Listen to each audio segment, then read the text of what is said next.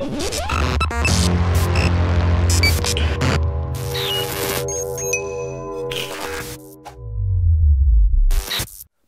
and welcome back to the channel, Dan Who Reviews. My name is Dan W. Make sure you're following me on Instagram. And talking about Instagram, today I'm going to be doing something a little bit different, as I'm going to sway off from my usual Marvel Legends reviews, as I'm going to review something a little bit different. Now, I put up a poll on my story on my Instagram at It's Dan Who, asking if I should review these Power Ranger Legacy metallic figures, as I picked up the whole wave very recently, as I was very curious of these guys. And the poll won with 61%. So it wasn't an astounding win, but nevertheless it won. So I'm going to stick to my promise, and I'm going to review the whole set, including the bonus white Ranger that I managed to pick up as well. I did try to get the green Ranger, but apparently he's really hard to find cheap. And I wasn't going to break the bank. Power Rangers was one of my first loves as a kid, and I had all of the toys as a kid, but obviously don't have them anymore. But I've seen all of the hype online of these guys, so I was just curious and I wanted to pick them up for myself. So as you can see, as we flick through the images, I do have the whole wave, but my table is not big enough to put all the boxes on the table at once, so I'm going to start one at a time, starting with the Red Ranger. I think his name was Jason, the original Red Ranger, and yeah, all of the boxes are the same as this. They're all the new metallic ones that come with their weapons, as you can see. It says limited edition on the side, and of course we're talking about their classic Mighty Morphin Power Rangers, the one that started it all. I think, as I said, I was about maybe 5 or 6 when these guys started to come out.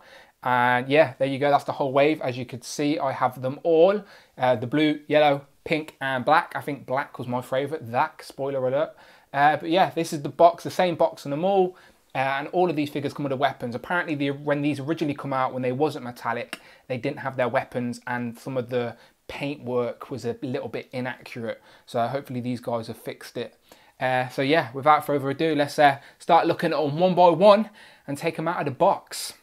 Pow, so here's the Red Ranger out of the box, and to be fair, first impressions of these figures are very, very good. Considering I'm a Marvel Legends collector, these are sort of Marvel Legends scale, and they have all of the articulation you would expect. So very impressed. This guy comes with a couple of accessories. It comes with the holster, he comes with the gun, and the gun obviously goes into the holster, and the holster just clips on to the side where the little peg hole is, nice and simple. As you can see, I've pulled out the blue background as it didn't look too great on the white, to be honest. I wanted to show off these figures decently. And yeah, there you go. That is, as I said, I believe it to be Jason, the original Red Ranger. And he comes with his sword. Don't ask me what the actual name of the sword is. I'm just going to call it sword. But yeah, very, very decent. As I said, this is the new metallic versions.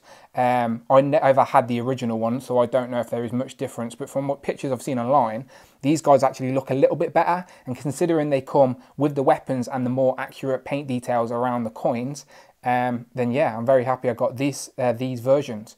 As you can see, the coin, I don't know how well, if I zoom in, you'll be able to see the coin actually has the Tyrannosaurus Rex. I think that's what it is, when they said it's morphin time. Oh, but my memory's going to be killing me for this review. I so should have done a little bit of research. But still, as I said, all the articulation is there in regards to the shoulders. They've got double jointed elbows. The hands are on a ball hinge as well, sort of like SH Figure Arts. And considering these are made by Bandai, then I'm not surprised that they don't lack articulation.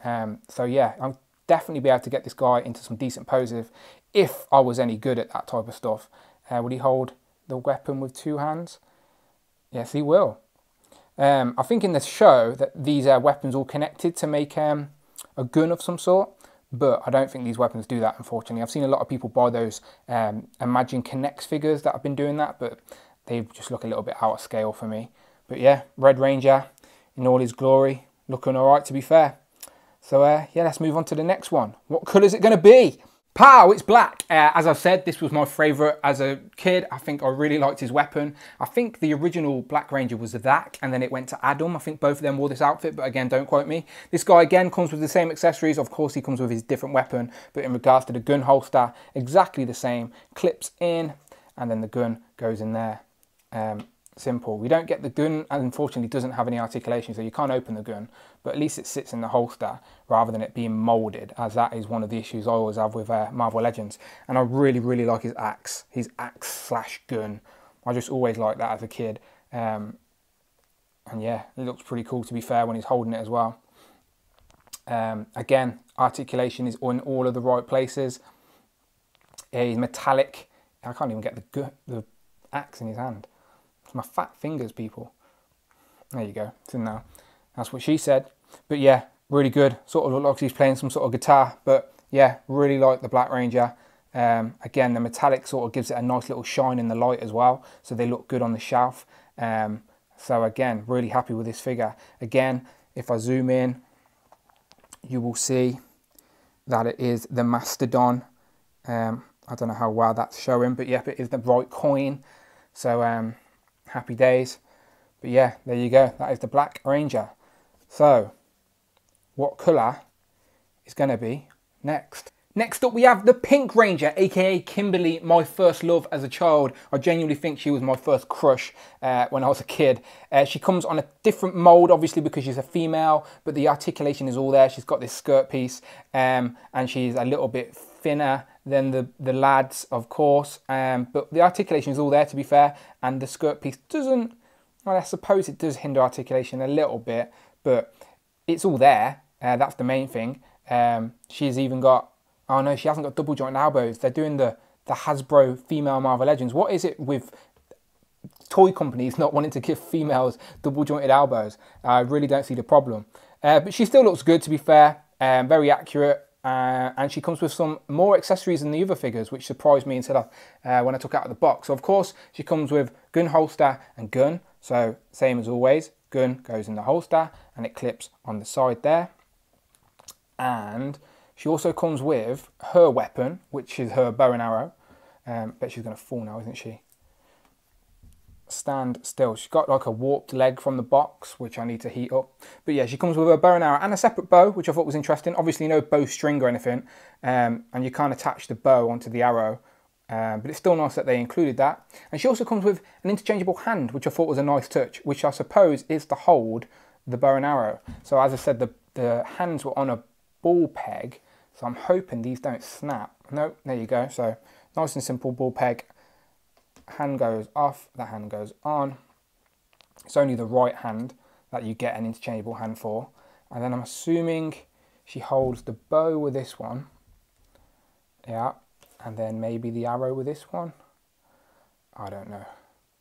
Again, I'm not very good at posing figures, but maybe that's what she does. To be fair, it's because there's no string. If she had a string, then that's how you'd pose it. Like, that's her bow string hand, but there's no string. So maybe you can do some of your own customization and add some sort of string. Actually, did she have a string in the TV show? I can't even remember. But nevertheless, the bow looks good. Again, she has the correct powered coin. I think hers was pterodactyl. So yeah, all the paint apps are correct. And yeah, decent figure. Again, I really like the metallic shine on this. The articulation is decent, just a shame about no double jointed elbows, and then you can't move a leg too far forward because of that skirt piece. But it does go out decent enough. Can't go back that much either. So yeah, maybe a little less articulation on these female figures, but that ain't going to bother me. I'll have her in some sort of normal pose on my shelf. Sticking with the females, let's show Trini some love with the Yellow Ranger. And I thought she'd be on the same body mold as Kimberly in the Pink Ranger, but she hasn't got that skirt piece in the middle. So straight away, articulation is a little bit better because there's nothing hindering the leg articulation. So yeah, I genuinely just assumed that she wore the same outfit, but clearly not. So yeah, again, same accessories in regards to the holster on the side, and then the gun. That oh, this one, yep, that's fine. And then the gun goes in the holster. Easy. I feel like I'm putting them in the wrong way around, but whatever. You get the point, people. You get the point. And then she comes with her, I think, side blades. Is that what you call it? Hang on, I can't get it to stand. Stand. There you go. She comes with these side blades. Again, very accurate to the show. And she can hold them in both of her hands. I really like that these figures come with the weapons. Definitely better for posing, look a bit cooler on the shelf if you think having Power Rangers on your shelf is cool. I do, but I doubt many will. So yeah, there you go. She's got the saber-toothed tiger on her coin. very accurate. And yeah, so that's Trini. Again, no double jointed elbows, but still, I suppose you can get her in some decent poses. I've always liked her helmet as well. And yeah, that's Trini. So obviously, there's only one of the original 5 left. Let's have a look at him. And last by no means least in the original 5, we have Billy, one of the longest serving Power Rangers, I believe. I think he lasted throughout many of the seasons, whether if he was a Power Ranger or a mentor, but I know he was in it for a while. I stopped watching after Mighty Morphin, so don't quote me. Maybe I watched the video, I can't exactly remember. But as you can see, he's got the same accessories in regards to the gun and the holster. And then he comes with his sort of trident. It's not a trident, but that's what I'm going to call it. It doesn't come apart like it does in the show, but it's still decent enough, and he looks pretty cool holding it. His power coin is, of course, Triceratops, if it will focus. There you go, you can see it. And I probably picked the wrong colour background to review this guy, or at least have a look at this guy, but you get the point. The metallic is decent again, and yeah, articulation is there. I really am liking these figures now. I've got them all out the box. So let's have a quick look of how they look together. And before we look at our bonus figure, let's quickly just look at the whole wave together. They look really, really good together. I'm not going to lie, people. I'm definitely going to probably keep these and find a place on the shelf. I just need to hide them from the girlfriend. But yeah, they're looking really good together. I like the metallic sheen. I love that they have their weapons. It makes them pop a little bit more. So yeah, let's review our bonus figure, as in the White Ranger, and then I'll do some comparisons with some Marvel Legends that I've got. Pow, and last by no means least, as a little bonus at the end of this, let's show off Tommy the White Ranger. I did try and get the Green Ranger, but as I said, he was a little bit out of my price range as he come out a few years ago maybe. Someone let me know in the comments. But yeah, White Ranger is still part of my childhood, so he was definitely a must get as well. Come part as a different wave, wasn't part of this metallic wave, but he still come with his weapon, which was a nice touch. As you can see on the back of the box here, you can see he come part of wave 3 with a couple of the Zeo Rangers and also a Build-A-Figure piece. Well, he didn't come with a Build-A-Figure piece, but this wave, you got to build the Megazord. But the Megazord was only about 6 inches tall, and I would have preferred one in scale. Someone do the math. What size would that have to be in scale with 6-inch figures? But yeah, nevertheless, happy to have this guy. Let's open him up, have a look. And here he is out of the box. I've pulled out the blue background again, as he would have just vanished into the white. In regards to accessories, he comes with his holster, but no gun. But I think the holster holds his sword, which we shall look at in a minute. So yeah, let me quickly just look at the sword. This sword, I think it has a name. I think it's Sheba, but don't quote me. I know that little tiger, is it a tiger? I don't know, wolf, whatever. That talks in the cartoon anyway. My cousin had one of these as a kid, that's all I remember. But yeah, that, you can hold it, obviously, or does it go in? Oh, there's a little slit. Okay, very clever, very clever. There's a little slit in the holster where this will go. Now, is it just like that, or is it further up? It's got to be further up, hasn't it? I could just pull out a picture and Google what it is, but as I said, I'm doing this, I'm freestyling this, so I'm not going to cheat. But I'm assuming that will do. Is that how he holds it? I don't know. Maybe I'll just have him constantly holding it on my shelf. Again, people, my posing skills are not great. I just like buying them and talking about them. But yeah, he looks really good. He's not the metallic version, so he is just a matte white, but he still sort of fits in, I think, with these metallic figures, as he's got the bit of the gold on there as well. And he is the same. Is he a little bit taller? Yeah, maybe a little bit taller than the Red Ranger. Maybe, depending on if I've got the legs bent or not. But still, all in scale, all look good. And yeah, very happy to have him. Again, it would have been nice to have the Green Ranger, as he come before the White Ranger, I believe. But unfortunately, I couldn't get it. But articulation is all there. The shoulder piece is, oh yeah, that's sort of, this is like a separate piece. I'm guessing you could pull that off if you wanted to, but I'm not going to. It feels like it's glued on there, but that doesn't bother me. It doesn't hinder articulation at all in regards to the shoulders.